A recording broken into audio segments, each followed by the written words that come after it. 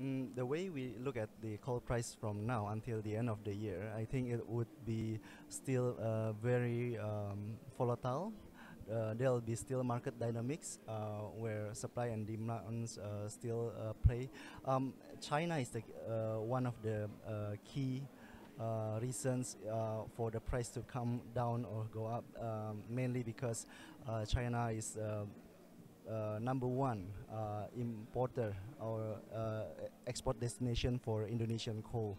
Second one would be India, and third country is Japan. Yeah, so price is going to be still very volatile, and for our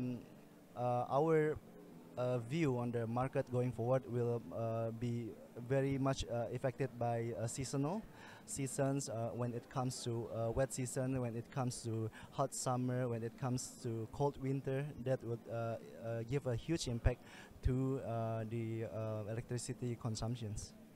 Yeah, I think at the moment, I think there is some strong fundamentals backing up the recent uptrend of the coal prices, right? I think at the moment we like the way where it is right now. I think it's sitting at a very comfortable price for producers and buyers and traders. We don't like the price surge to be fluctuating too much. So at the moment, I think it will continue to remain strong at least till the remaining of the year. Possibly till the remaining first half of next year. I think it will remain very strong. Actually, in terms of pricing, we foresee that there could be more of a short-term swings of high and lows in terms of the market. Overall, what we see at the moment is what we feel as artificially high. And it should be reducing because given the high prices at the moment, there would be new innovative incentives, innovations that would perhaps bring down the price. For example, high ash coal could be washed off and produced as a different product altogether. So these are things that could be happening in the market that could force the price downwards. Yeah.